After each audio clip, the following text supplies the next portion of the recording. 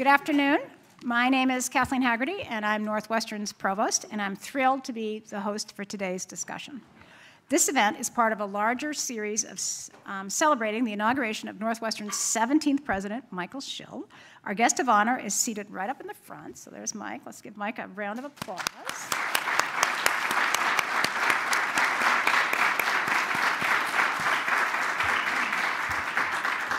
So this is going to be a very special week. So earlier today, the Division of Student Affairs hosted Chill with Schill. Okay, so this is a wellness-oriented study break for students wrapping up their academic quarter. There were crafts, activities, fitness classes, and games, and maybe the best part, they had mini horses, that were about this big, and dogs, and in particular, it included Northwestern's newest celebrity and an invaluable member of the Northwestern Central team, Mike's dog, Max. It was engaging and fun. On Thursday, I will host a second panel on the Evanston campus about academic freedom, free expression, and higher education. I hope some of you will be able to attend. Then on Friday, we will celebrate the formal installation of the president in his inaugural ceremony, and then celebrate together starting at 2 p.m. for a community gathering on the Northeast lawn. Today's event focuses on the topic that demonstrates the impact that Northwestern researchers have on greater society: biomedical science and biomedical engineering. Northwestern scientists and clinicians are making breakthroughs that advance healthcare beyond the individual patient. This panel will explore those innovations and consider what the future holds for scientists working to enhance the quality of human life. Today's event is moderated by Eric Neilson, the Louis Landsberg Dean of the Feinberg School of Medicine, and will feature a fantastic lineup of our wonderful faculty experts: Guillermo Ameer, Shana Kelley, Abel N, John Rogers, and Doug Vaughan. Please join me now in welcoming Dean Neilson and our panelists.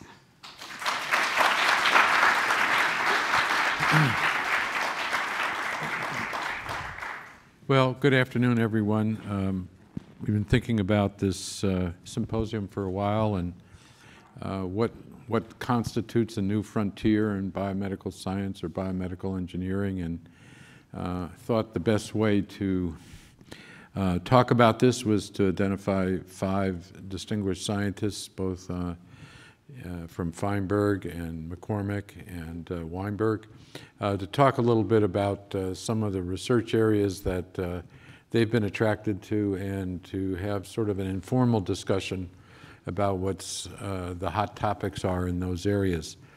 To my right, your left, is Doug Vaughan, who's the Cutter Professor and Chair of the Department of Medicine and the Director of the Podesnak Longevity Institute. Next to him is Shana Kelley, the Schwartz Professor of Chemistry, Biomedical Engineering, and Biochemistry and Molecular Genetics. She's also the new president of the Chan Zuckerberg BioHub in Chicago. To my left is Abel N, Professor of Medicine and Director for the Institute for Augmented Intelligence in Medicine. Next to him is Guillermo A, Daniel Hale Williams Professor of Biomedical Engineering and Surgery and Director of the Center for Advanced Regenerative Engineering. And last, at the end there is, but not the least, John Rogers, Simpson Query Professor of Material Sciences and Engineering, Dermatology and Neurosurgery, and Director of the Simpson Query Institute for Bioelectronics. So thank you all for being here today to talk about some interesting subject matter. Doug, maybe we can begin with you, and we're going to sort of do this informally. There'll be an opportunity if the audience wants to ask questions at the end. But Doug, maybe you could, in your capacity as the director of the Podesnak Longevity Institute, can you tell us how long we're going to live? Yeah, I think we can today. If you come in through our human longevity laboratory, we can do a variety of measures on you, and we can tell you what day you're going to die and what you're going to die of. That's pretty handy. And how much is that evaluation?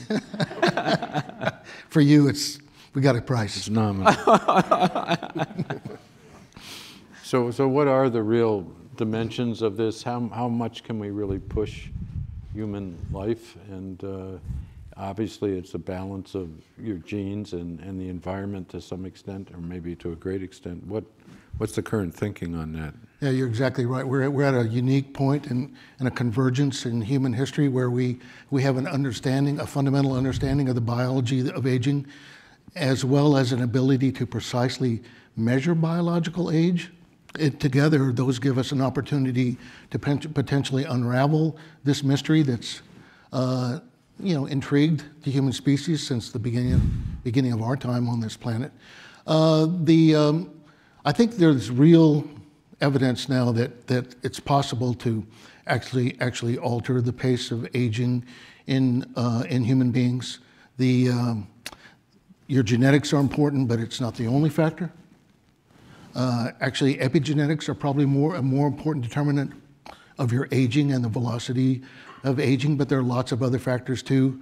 The environment that you live in, the food that you eat, the societal stresses that people face, they all impact upon the velocity of aging, and all those get integrated into a package into each of us that impacts upon our lifespan. And what do you mean by epigenetics being more important than your genes? Well, as many people in the audience know, maybe some don't know too, our DNA is alternatively chemically modified over our lifetimes. One component of that involves methylation of our DNA. That impacts upon the functionality of our DNA, and it turns out that there are very precise measures of your epigenetic age that be collected and analyzed. It's probably the gold standard for measuring biological age in mammalian species these days. It's a rapidly evolving space. Don't blink. Next week there'll be a new version of one of these epigenetic age determinants. But the interesting thing is that it's not fixed in stone the way your DNA is. You don't have to undergo DNA editing to change your epigenome. You can change it by diet and exercise and probably drugs. And the fact that that is such a powerful marker, a driver of aging in all of us, makes us think that if we change the epigenome, we can change your trajectory of aging if we want to.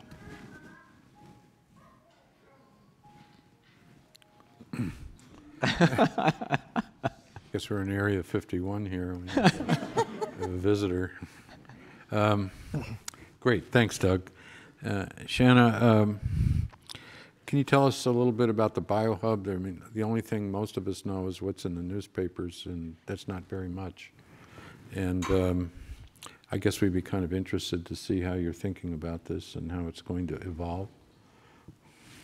Sure. Well, I can give you the short version. So the Chan Zuckerberg BioHub is a joint effort between Northwestern, the University of Chicago, University of Illinois Urbana-Champaign.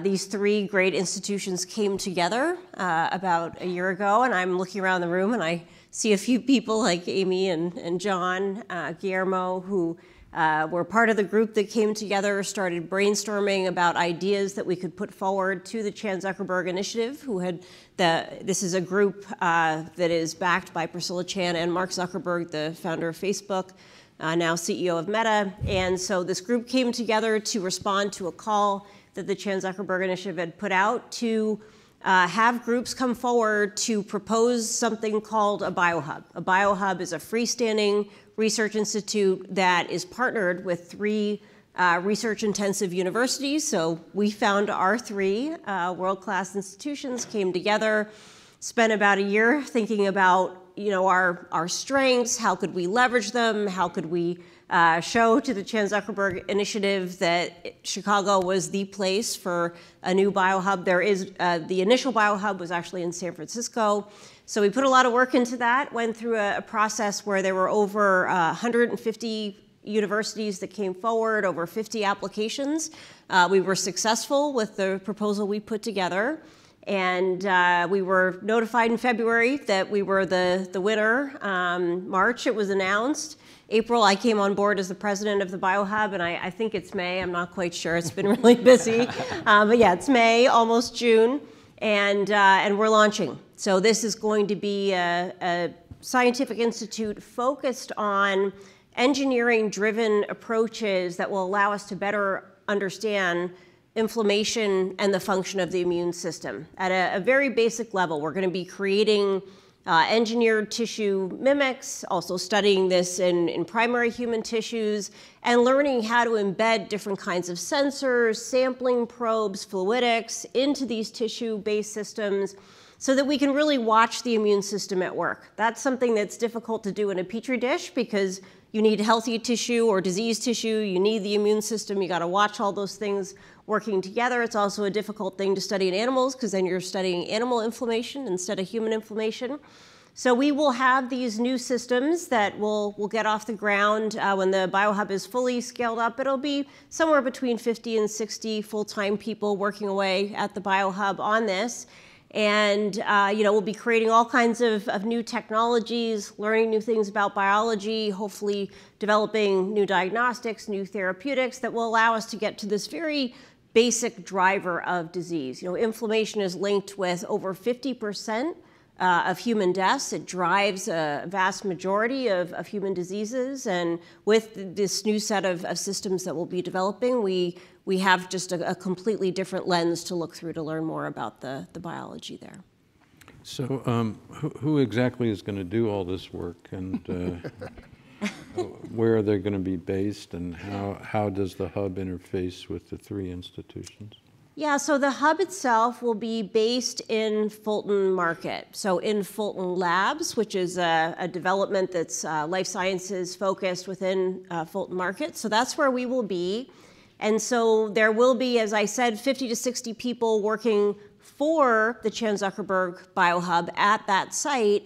But the way that we'll continue partnering with the universities is the funds flow into the BioHub, and this was about $250 million that was given as a gift to be spent over about 10 years, and then we may get some extensions beyond that. That $250 million comes into the BioHub, and then a portion of it goes back out to the campuses of the universities who came together as the BioHub was proposed. So we will be doing lots of cutting-edge research also on the campuses. We've already started that. We had a first kickoff meeting last Friday for what we call our acceleration program, where we're getting these first engineered tissue systems off the ground, and so that work is already beginning.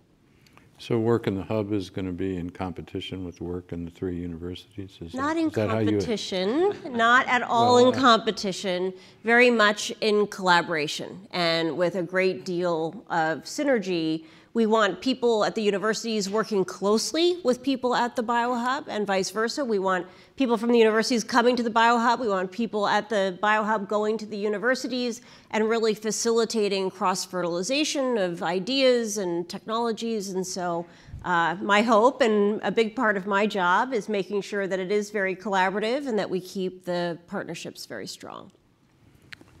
And will the hub be hiring their own scientists, their own senior scientists? Yes.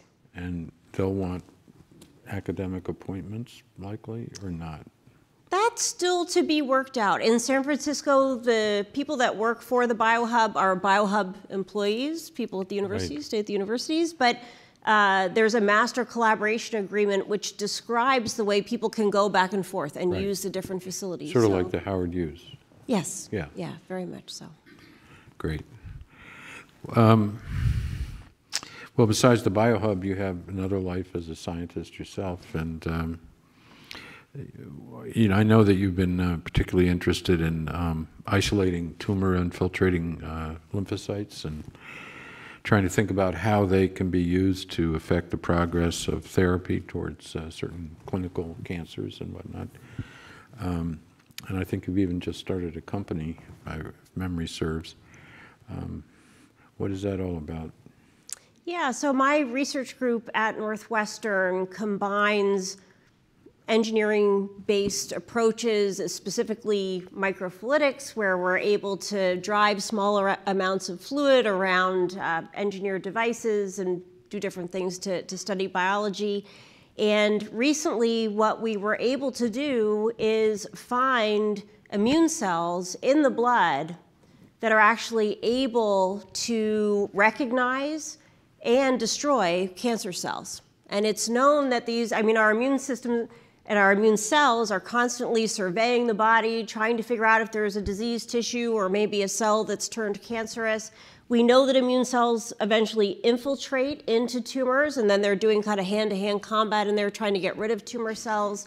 But it had not been discovered previously that you could actually find these cells in the blood. And so that's where our analytical capabilities and the engineering and the microfluidics came in, and that we could comb through large blood samples. We had to figure out what the signature was of a tumor-reactive immune cell, but we did that. Showed that we could isolate these cells, we could expand them, we could multiply them. This was done in mice. We could send them back in and completely eradicate solid tumors with cells that we just pulled out of the blood. So we did find a couple of venture capitalists that thought that this sounded like an interesting idea to be able to treat people with their own immune cells. And we've just launched a company that's incubating in Fulton Market, and we'll see about getting that to the clinic. So it's something I'm personally very excited about. What is the timeline to the clinic? Well, the timeline to the clinic, no matter what you're pushing along, is long, right? It takes several years to do all of the preclinical work so that you can go to the FDA and talk to them about what you want to do. So, we're a few years away from a first-in-human or a phase 1 trial, but the approach uses cells that are not engineered. You're basically taking the cells out of somebody's body, out of a cancer patient's body, multiplying them up to the level you need for a dose, and sending them back in. So we're hoping that the hurdles with the FDA will be fairly, as minimal as can be expected, because the safety should be pretty good. But obviously we got to do all the work to demonstrate that before we can go into humans. Well, terrific. Abel, so you have been working in the augmented intelligence area for a while and leading our institute with colleagues in Evanston. What are the exciting things going on in the institute? Well, one of the things that we've all seen now, especially with tools like ChatGPT, we've all seen is the amazing potential for these new technologies, the ability for them to enhance the way we communicate with each other and how we can actually interact with data. And so the Institute actually is focused right now on taking all these different products and byproducts of research that we're generating, all these different new data sources, and combining them in novel ways to come up with, for example, new ways of diagnosing diseases. So one of the exciting things that we're looking at is, and Dr. Sanjeev Shah is doing really exciting work in this deep phenotyping space, is we typically think of, or have traditionally thought of disease as being sort of like... What does deep phenotyping mean? I'm confused already. Sure. So for example, like a phenotype is similar to like a disease. Let's say it's similar to a disease. And people oftentimes think of a disease as being singular, like there's diabetes or there's heart failure. Well, it turns out that if you combine multiple different sources of data, like data from electronic health records, genetic data, things like epigenetic data, for example, you can find subtypes of diseases, like multiple different, more specific types of disease that might be relevant for the person sitting in front of you. That's relevant because then you can actually precisely target therapeutics that would affect that person in front of you. And that's one of the real potential benefits of these much more sort of combinations of data. That's it? Well, there's a lot. Well, obviously, there's a lot of other issues that come up with working with large amounts of data. And I think the other thing that's really important to think about is that while there are large technology companies which can do things like build these large language models, because they have access to all these different data sets, there are other considerations, like what are the implications from a legal aspect, what are the implications from an ethical aspect, what are implications from a bias aspect. Those are really, really important considerations for any novel and potentially transformative technology. And those are important things that various groups, like our Center Focused on Ethics, are working on, folks in our library group are working on. These are things that I think universities are ideally positioned to try to address. It's not just necessarily building these larger and larger models, but how do you actually responsibly apply those? And is there a role for them in medicine? Absolutely. You mean these new technologies, for example? Yeah. Anytime you're taking a new technology, I think people think it's oftentimes about bigger and bigger is better. But one of the advantages of working within a healthcare environment, we have the ability to actually tailor these technologies to this environment. And I think that's really where a lot of the hard work has to happen. So how do you responsibly apply those within these environments? How do you teach these tools to be effective within the specialized space that we work in? And how do you adapt it to the workflows that fill our day? And especially things like some of the mundane work that many of our clinicians engage in, you know, note-taking and note-writing and sort of first-line interactions around insurance coverage, those sorts of things. Those are real opportunities, I think, to take technology and make our lives as clinicians much better and much more efficient. And I think that's an area that we are really excited to try to do, to not only bring these technologies in, but also make the lives of the people working with them better. Well, I think it's been said, and I have to, I think, assume it's true, that what the knowledge that's already out there in the internet is much larger than the capacity of the human brain to process and handle today. And so many of the wags in this area are saying it won't be too long before, you know, the computers themselves will be learning more than we are and making advances in whatever society they choose to set up. Yeah, I think that... and what does that look like, and how far off the mark are these individuals who are predicting the future? Well, I think that's what we read, because I think it makes for good news.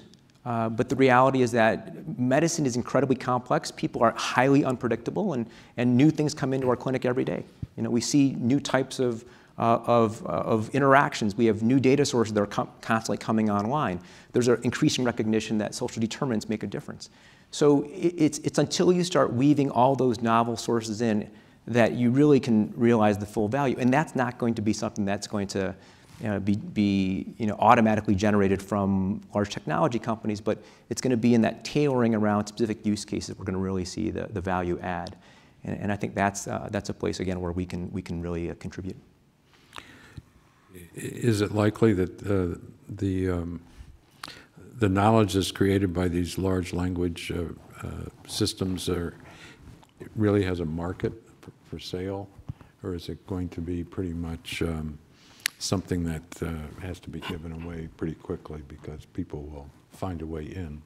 Well, certainly there's a huge amount of commercial interest in the application of large language models. I mean, if you look at, while investments in a lot of technology has sort of diminished in the past year or so, what you've seen is a rapid increase in companies that are enabling the use of this technology.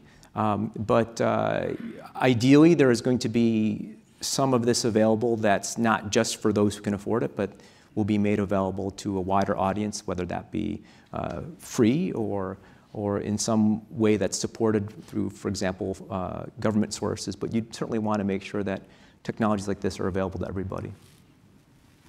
Great. Well, Guillermo, you're an engineer, and your background is in regenerative medicine. Maybe you could explain to the audience what regenerative medicine is and where is it going? Sure, yes. So, as you said, my background is I'm in chemical engineering and biomedical engineering, and I was never really interested in doing chemical distillation or synthesis in large factories or manufacturing facilities at Exxon. My interest was more in how can we use some of the concepts and the skills that we learned as engineers and apply those to improve the technology that we have available or we could have available to improve the outcomes of surgeries. So regenerative medicine was this very exciting area that emerged a few decades ago where you had this promise of using proteins or other types of molecules to help your body's tissues or components regenerate. So for example, if you had a heart attack, they'll give you stem cells of some sort or some type of cell therapy to help regenerate that damaged area of the heart. If you had broken bones, they would give you, instead of a plastic prosthetic or metal prosthetic, they'll try to give you something that would eventually become bone and so forth. This was a very exciting area for a long time. Of course, it's had its ups and downs, But what has been fascinating is that, historically, most of it relied on the biology and maybe some of the biochemistry, more of the life sciences side of wisdom or knowledge, not so much engineering.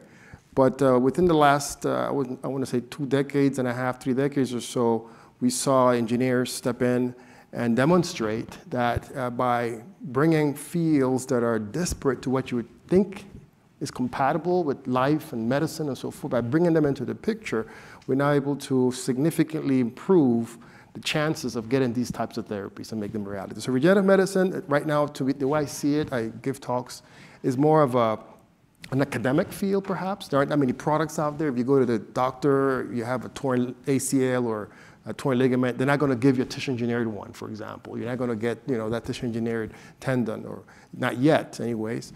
But the future is that by bringing in engineers and other types of scientists into the equation, we can get to that point where we can realize the full potential of regenerative medicine. That area is a new area called regenerative engineering, which is very exciting. It's a new field that is a convergence discipline that brings material sciences, stem cell and developmental biology, physical sciences, and translational medicine together in a deeply integrated manner to solve these types of problems. And I just pick on organ tissues, for example, but they've had a clearly well-documented and highly structured developmental life in their formation. And there are all kinds of biochemical and genetic decisions that were made along the way to do or not do this or that in creating these tissues. How are we going to do that from a 3D printed scaffold that is waiting for some cells to fall upon it and reform these what's going to drive that? How does that work? Yeah, the morphogenesis and the signaling and the communication between cells is all very complex. So we can learn from developmental biology, perhaps, how things mature in the womb, for example. But I think when it comes to products, you have a whole different area of complications and issues that have to do with scale-up manufacturing, quality systems, right? It has to be as reliable as your phone. When we make a phone call, we don't think about how that call is going to go through, whether or not it's going to happen or not. You just assume it's going to happen. You make your phone call. So there are issues that are relevant to the actual translational components to this. So what I tend to do in my work and at the center and with my collaborators, Professor Rogers is one of those, we tend to focus on the low-hanging fruit, where we can show proof of concept. So in fact, what we do with the 3D printing, for example, we don't start to print the full tissues yet. We want to show that we can print devices that can help guide the tissue that's already there and to not become pro-inflammatory or not becoming scar tissue, for example. So we can print devices that are, quote unquote, we call them smart regenerative systems. They'll be able to instruct your body not to reject them in a particular way. So those we 3D print now. We can design those features into the printed device. And then we've seen now in trials, preclinical studies in swine, for example, that in the case of stents, cardiovascular stents, we can do a lot better than the traditional metal drug-eluting stents. So that's an example of how we want to start, again, demonstrating that we can make materials that can help your own body and your own tissue do better than what we can do with current traditional devices. Next step would be the addition of cell types from different sources, but that gets a lot more complicated. In fact, we have institutes, as you know, nationwide institutes funded by the government with a lot of industry support. Army is an example of that. And they're trying to figure it out. How do we manufacture cell-based tissue, cell-based products in a reliable way? And then you will use that as your source to a 3D printer, potentially, to then print a tissue. Maybe simple tissues like skin. I don't want to call skin simple. Forgive me, Amy. But the skin is an example for the biohub that we proposed as well as a way to, as a model system to understand the complexities that are involved in here. So that's my view on that. It seems to me that each of us are so genetically and anagenically different that all of this regeneration either has to be done inside the body or a tissue prepared and culture has to be from the cells and products of the individual that it's going to be placed in. That's right. A customized medicine, we can get cells from the patient, the potential person that's going to receive the treatment. We can grow those cells. In fact, we have a project where we get urine-derived stem cells. So imagine a future where you could, this is for the soldiers, for example. Every person could get a pee sample. You have it stored, you collect those progenitor cells, and God forbid there's an injury or something severe where they need this type of regenerative therapies, we can use those cells as the source for that patient, that person, so we don't have to worry about rejection or immune issues that are traditionally associated with donor cells or xenogenic or animal sources. Mm-hmm. So that's an example where we can do specific customized strategies. We can get skin cell samples, turn those skin cell samples into something more plastic, more of a stem-like phenotype. And then we can chorus that to become a target cell, perhaps a heart cell, a skin cell, a kidney cell, and so forth. So I think that part of the problem is there's a lot of work being done there. Now we need to think about how do we package these cells, what's the environment that we need to provide for these cells in order to deliver them back into the body. And this is where regenerative engineering is very exciting. Great. Well, John, does bioelectronics have a future? Trying to create one, yeah. So it's, yeah, I'd say a few more words about that, but let me start by just, expressing my, pleasure at being part of this panel and, kind of share the stage here with these incredible scientists and doctors and you too, Eric, as well. Yeah, thank you.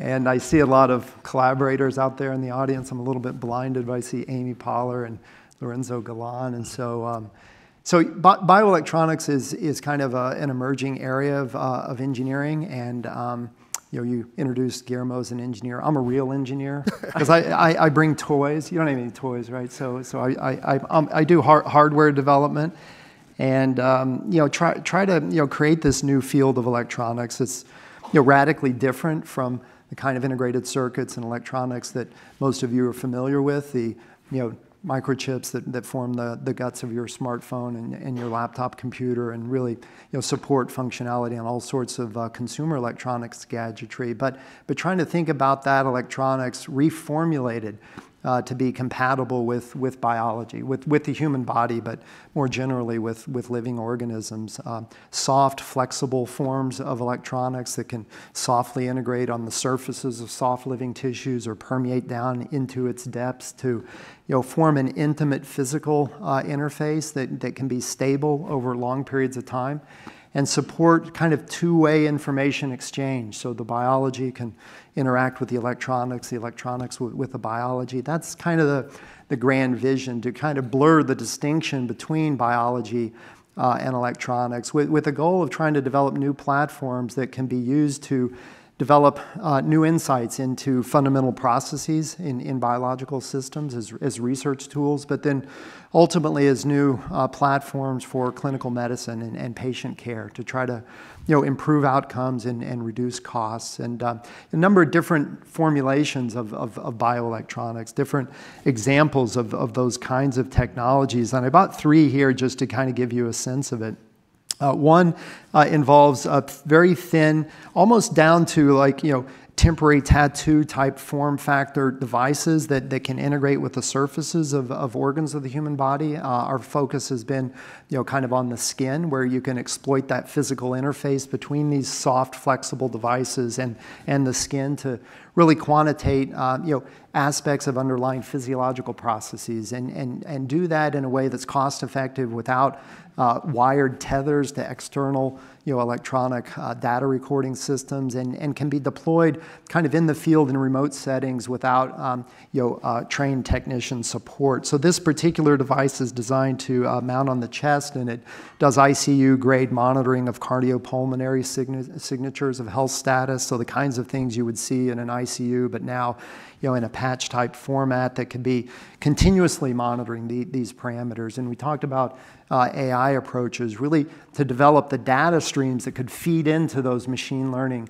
algorithms to track health status, not in an episodic way, the way that it's done today, where sick patients present to a hospital, but in a way that's really continuously tracking health to pick up very early signs of health disorders, so that physicians can engage at those early time points to be most effective. So these kinds of devices represent one area of our focus, and it involves deep collaborations across the medical complex here, across Feinberg, but also Lurie Children's and Princess Women's, NMH, Shirley Ryan Ability Lab. So it's really a tremendous environment that we have here. So these devices sort of measure kind of vital signs that are captured in an ICU setting.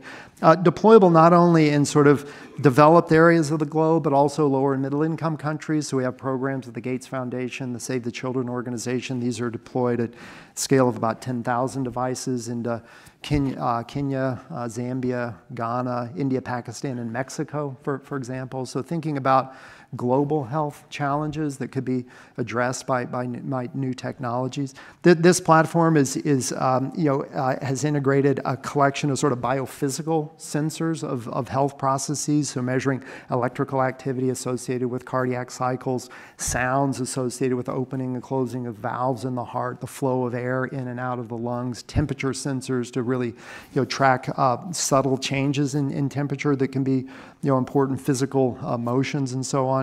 But ultimately, if you want to capture a detailed picture of an individual's health status, you'd like to be able to track biomarker concentrations and fluctuations as well. And that's traditionally done with blood and interstitial fluid, in certain cases saliva. But we've been interested in developing similar soft sort of skin-compatible devices that embed microfluidic technologies capable of capturing very tiny volumes of sweat as it emerges from the surface of the skin due to the action of the eccrine sweat glands, and sort of route that sweat into a collection of microfluidic channels and valves and reservoirs. We have color-changing chemical reagents that allow us to measure biomarker concentrations in sweat, and that turns out to be another kind of form of bioelectronics, but where the emphasis is on microfluidics would be an example.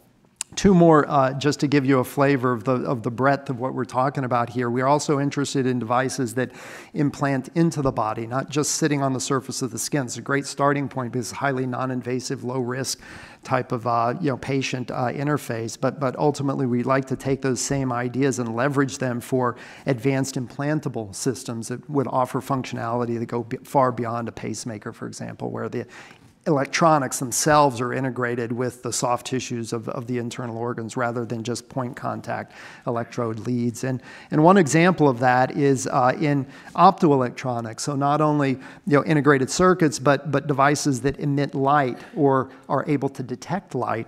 And so this is a particular class of device that we've been interested in. These are the world's smallest LEDs, so they're about the size of an individual neuron, and they're designed to implant down into the depth of the brains of animals that are genetically modified to have light-sensitive neurons. And so we can use these extremely tiny LEDs to light up different neural circuits within the brain. And we can look at how that stimulation or inhibition of neural activity changes the behavior of the animals as a way to begin to dissect and unravel the basic operating principles of the brain. And so these kinds of technologies extend beyond just monitoring to platforms that have neuromodulatory capabilities as well, just to kind of give you a flavor of other kinds of things. And one more example is in devices that are uniquely defined by their ability to dissolve harmlessly in biofluids. And so you think about a resorbable suture as kind of an interesting medical technology. It provides a pretty simple mechanical function, sort of holding wounds closed as they heal and then ultimately resorb after they're no longer needed, so they don't need to be removed and expose patient risk to that kind of removal process. Well, as material scientists, we've been able to put together a complete collection of electronic materials, so conductors, semiconductors, insulators that can be used to build advanced digital integrated circuits and sensors and radios and power supplies and so on that have that same feature like a resorbable suture that can support functional operation over a time period aligned to a natural biological process and then simply dissolve and melt away in the body without any harmful effect on the patient, thereby eliminating the need for a surgical extraction procedure. And this is an example of that kind of technology. It's actually a temporary wireless pacemaker. And so we've been working on this technology. We were contacted by some of the cardiac surgeons here at Feinberg, and they asked us if we were able to sort of adapt our bioresorbable electronics to provide that kind of temporary pacemaking functionality, which is evidently kind of a standard of care for patients who've undergone a very invasive, say open heart surgery. They place a temporary pacemaker in those patients so that the heart rate can be paced up to a normal sort of healthy level in the event that the heart rate decreases to dangerous levels during that recovery period. But then once the patients are recovered, you don't need that pacing functionality anymore, and so this kind of device just disappears and eliminates the need for that kind of extraction process that's currently used for non-resorbable temporary pacemakers. So it's a pretty broad field, integrating a number of different traditional disciplines within engineering, material science being prominent among those. That's my kind of home department, like core expertise in electronic materials, but also biomedical engineering, mechanical engineering, electrical, computer science, but really intimately engaging with the clinical community. I think that's one of the most important things. As an engineer, you'd like to develop new technologies, but those that are addressing real clinical needs and fit into a clinical workflow at a cost point that kind of makes sense. And working with clinicians, physicians, nurses especially, turns out to be an important part of the kind of research that we do. These sensors that we're putting inside this sea within us, because it's a vast electrolyte sea in each of us, how do you prevent these sensors from shorting out? Yeah, it's a challenge. So these devices, they mount on the skin. They're just encapsulated with a biocompatible formulation of a silicone elastomer polymer.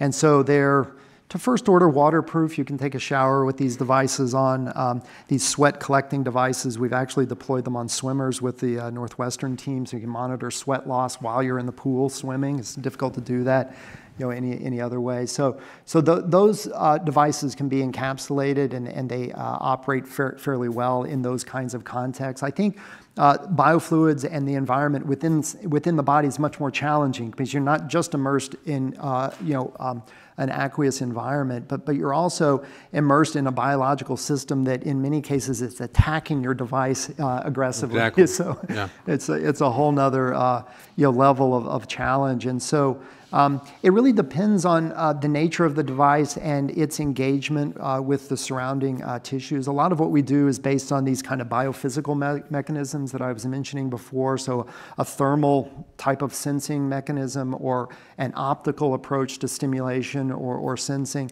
Those kinds of techniques are relatively robust to the formation of biofilms or fibrotic capsules because you can sense right through them. And you can engineer your system to perform that measurement kind of at a distance beyond the encapsulating films. I think for biochemical sensors, it's much more challenging because there all of the sensing action is happening right on the surface of the sensor itself. And so that kind of immune response can cause drifts in the sensor performance and can be very difficult to deal with. So it's probably an area of active research is kind of developing more stable biochemical sensors that can survive as implants. Well, do any of these sensors require fuel? Yeah, they all require some supply of power, with the exception of the microfluidic sweat capturing devices. There we just exploit the pumping mechanism associated with the eccrine sweat glands themselves. That's the source of power and sort of moving the fluid through the structure, which is otherwise completely passive. in its operation. But all the other devices, the LED devices, the pacemaker device, they're all electrically powered in one way or another. One scheme to do that is to do electromagnetic energy harvesting. And so for these devices, these cellular scale implantable LEDs, we just design them to receive wireless power from a transmission source, radio frequency source of power. And so one kind of standard for smartphone technology is NFC. And so it's high frequency RF, 13.56 megahertz. And so you can transfer via magnetic inductive coupling power from an externally powered antenna into a device that's implanted in the body. That particular frequency regime happens to be attractive because it's not absorbed by biological tissues or a water environment. So that works for these kind of implantable LEDs. The devices that we've developed for wireless vital signs sensing in the neonatal intensive care unit and the pediatric intensive care unit can be operated with the same mechanism. So there you can wrap an antenna around the base of the isolate and get kind of coverage through that entire volume, thereby eliminating the need for the bulk and the size and the weight and the health risks, quite frankly, associated with a battery that you can incorporate in the device as an alternative source of power. But I think maybe more aggressive sort of options that are still underdeveloped from a research standpoint would be to harvest power that's present naturally within the body associated with mechanical motions. For example, you can develop piezoelectric devices that can convert mechanical motions into electrical power, and that's something that we're working on. You can also consider biofuel cells that would operate on glucose that's present within biofluids in the body is another way to do it. Ultrasound is another kind of wireless way to transmit power from outside the body to an internal implant. So number of different options. Some of them are kind of ready to go now and serve as the basis of FDA-approved devices that I mentioned before that we're deploying at scale into lower and middle income countries. Others are just emerging now from research activities in our labs and others around the world. Thanks, John. So, Dr. Vaughan, how accurate is the Grimm age clock? And what is it? The Grimm age clock is very accurate in terms of determining biological age. It's readily available. It's pretty easy to perform. It's not particularly expensive to do the analysis, and it is included as part of the package of the indices that we measure in our human longevity laboratory here. And what does it tell you? Why is it called the Grimm age? Well, the investigators at UCLA that discovered it, it was a little bit tongue-in-cheek because they really did arrive on an algorithm and a series of GPC sites across the genome that represent an index of your biological age. So it predicts morbidities, aging-related morbidities, the development of heart failure, heart attacks, neurodegeneration, development of lung disease, development of cancer, age of menopause. You want me to go on? There are all kinds of things that it predicts rather accurately and rather precisely. And it's the gold standard today, but it may not be the gold standard 5 years from now. A few years ago, it was your telomere length. That's almost disappeared now.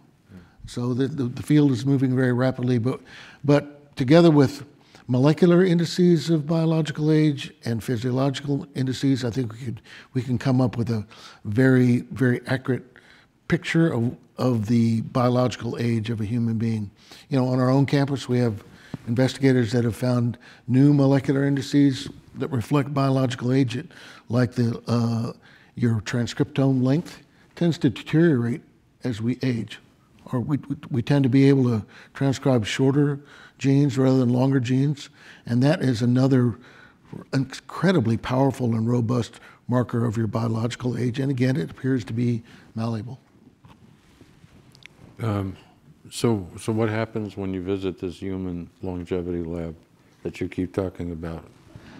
Are you blindfolded, or is there something special that happens there? Eric, we have some very pragmatic goals here. As a physician, I'm struck when I walk through the hospital, I see people that are aging too rapidly. and it affects all kinds of people and impacts on the human condition. We have patients with chronic kidney disease, people with chronic HIV infections. They age more rapidly, and they develop age-related diseases more rapidly. One of our primary goals of the Human Longevity Laboratory is to find some help for those kinds of populations, people that are aging too rapidly, see if we can slow that down and actually extend their health span. I'm not too interested in trying to find a way to keep a member of our species alive for 150 years. There are people that talk about that. That's not our goal. Our goal is much more pragmatic. It's much more humane, I think, but age is the key driver of disease.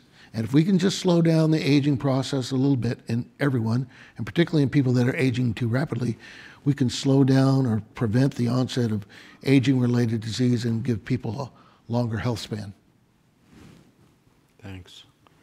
Shana, you know, I think one of the things that we've sort of learned this afternoon is that being able to phenotype and describe an individual cell very specifically is going to become increasingly more important, and I know that's something that you've been thinking a lot about. How are you thinking about approaching the single cell phenotyping that's going on today? Yeah, it goes back to the platform that I mentioned briefly on the last round, where we have these microfluidic devices that basically look at one cell at a time as they're coming through. It could be a blood sample or a piece of a tumor that we've dissociated or some other interesting biological sample. And we have built systems, I mean, the way that John builds his bioelectronic devices, we build microfluidic devices and single cell analysis devices so that with a very high level of performance and throughput, we can bring cells through, we can understand whether a cell is healthy, diseased, maybe an immune cell that can kill a tumor cell or some other interesting type of activity. And we've learned how to do that with 1 billion cells in an hour. And it's that level of throughput allows us to do things that other people haven't been able to do. For example, sorting through 1 milliliter of blood, looking at all 1 billion normal blood cells that could be in that sample and finding just these very rare subpopulations of cells that could have therapeutic activity. So that's why we're very interested in further developing that capability. It just allows us to do things, make measurements that haven't been made before, learn things about biology, develop new therapies and new diagnostics. So that's been a big emphasis for us over the last decade or so, given all the applications. Great. Abel, can you talk a little bit about how Feinberg's collaborating with our colleagues at NMHC and Evanston to work on some of these challenges in augmented intelligence? Well, certainly you may remember when we first met and talked about this, I said that we would only make this work if we had a strong collaboration between those 3 legs of the stool, so the NM and Evanston and FSM. And I think this is a good example, this panel. I think innovation is very much a team sport. It's very much something that does best when you have multiple disciplines coming together and looking across, looking at a problem from different viewpoints. And so we've been very fortunate to have amazing collaborators at the hospital, who obviously is one of the biggest sources of the clinical data that we use. And they've been, through their, enterprise data warehouse and efforts like that. With McCormick, I think there's been a number of great collaborators who have been helping us with training. And so there's a very robust training program. We have a master's in AI, which has been a huge success. And primarily cardiologists, but we're expanding to other disciplines, which has been really very strong. Then many of us have our own collaborations, our own projects. Myself, I've been working on with Jenny Rogers and Xiao Wang up in McCormick for now, it's been 7 years, funded by NSF. And we've been working on ways to bring data together across multiple different institutions or across schools in ways that protect privacy. And that's sort of an appreciated challenge, I think, in dealing with these large data sets. The more data you have together, the more there are risks to privacy. And only through these collaborations are we able to address that problem effectively. And we've come up with methods which we now think are widely applicable, can be used across many different problems. And in fact, we are already deploying that now across many places here in Chicago. And so do you actually physically see your collaborators, or do you just Absolutely. chat So, GPT, before the pandemic, I was spending a day a week up in McCormick on Wednesdays. I'd sit there. They'd give me I guess, a swing space to sit in, and that was tremendous because you'd be able to see the seminar series and watch those and just see how people look at problems differently. The pandemic made it a little tricky to hop on the bus and get up there, but we've still continued to sort of now by bike go back and forth and still meet up on a regular basis. It's really important. I think the face-to-face part, the irony of all this is that technologies have sort of forced us more to actually work more and do the things we do well, which is actually interact with other people. And so we're doing a lot more of that than ever. Great. Guillermo, what are some of the things we need to do to advance regenerative medicine at Northwestern? So I believe people are the key here. We have great infrastructure. We've done amazing things with our equipment, our buildings, our facilities, but I think bringing the best of the best in these areas is how we will do that. We want people to want to come to Northwestern, not to the either coast. Nothing that is wrong with the beaches. I like the beaches, but lakes are fine too, right? But yeah, I think investing in the people that want to come to join this group, join this sort of camaraderie, this integration of the different disciplines, and really truly believe in that. That's the way to move forward. And I know recently we talk a lot about diversity and equity and inclusion, and there's a lot of discussion about why we're doing this. And I say it's a necessity. We're doing this out of need, not because it's the right thing to do, but it's the thing we should and we have to do if we want to remain competitive. So that's number one. Let's bring the best and the brightest here, and let's keep them here. We don't want to grow them here, bring them here for them to leave. It does not help us, right? So I think if we do that, we bring people in the right different areas for regenerative medicine. We need the surgeons. I collaborate with lots of surgeons, like craniofacial surgeons, cardiovascular, orthopedics, urologists, with Lurie Children's Hospital, Dr. Poller with skin. But you need the clinician scientists or the doctors that are willing to do this sort of collaborative work. We need the engineers, such as John, myself, and others here. Chemists, I see Chad is in the, it's kind of blinding with the sun here, but I think we need the engineers and the scientists to be open-minded, right? Open-minded about wanting to learn the language and understand what are the real needs. I say the mother of invention is necessity. Things come out of necessity, and I think by having these different ingredients, that willingness to collaborate, that infrastructure, and bringing the best and the brightest from whatever background it might be, it's the way to move forward. Great. Well, John, we're almost out of time, but so do you have any competition out there? Is the market, yeah. It's done. The market seems to be fairly nascent at this point. What is the competition telling you about what you need to do better and faster? Yeah, we always worry about the competition, I guess. I think of it as kind of two buckets. One would be kind of competition at the level of academic research in this space, who's defining the frontier, who's most productive. I think that, Stanford has a really impressive center. It's called eWare, so it's drawing faculty from a number of different departments. They're doing very well. Caltech launched a new department in what they call medical engineering, and so distinct from biomedical engineering in the sense it's very much clinically focused and a real overarching mission around translation. So Caltech is another one. Harvard has the Weiss Institute, which is also very, very translational, very active in this space, and so every year, as a part of the reporting requirements for our institute, we do benchmarking. So we look at various kinds of metrics, right? Numbers of publications, numbers of citations, number of papers in the most competitive journals, and I don't know. You take a look at it. Some would say we're kicking their asses. I would never say that. I would never say that myself, but some might.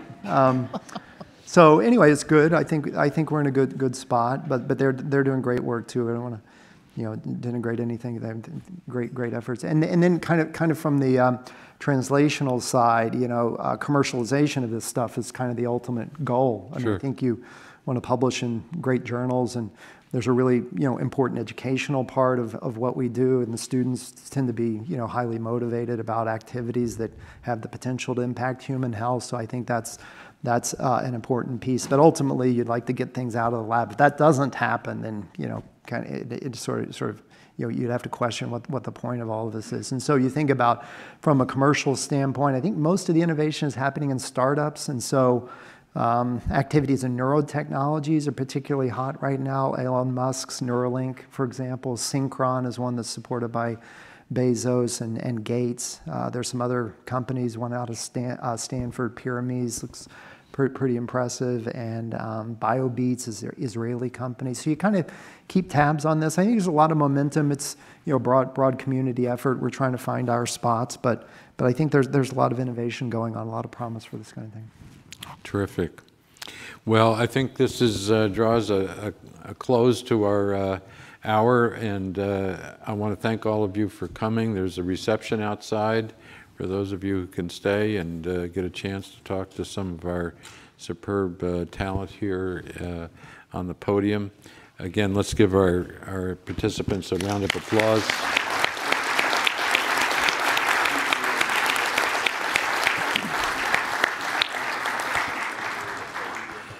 Thank you very much.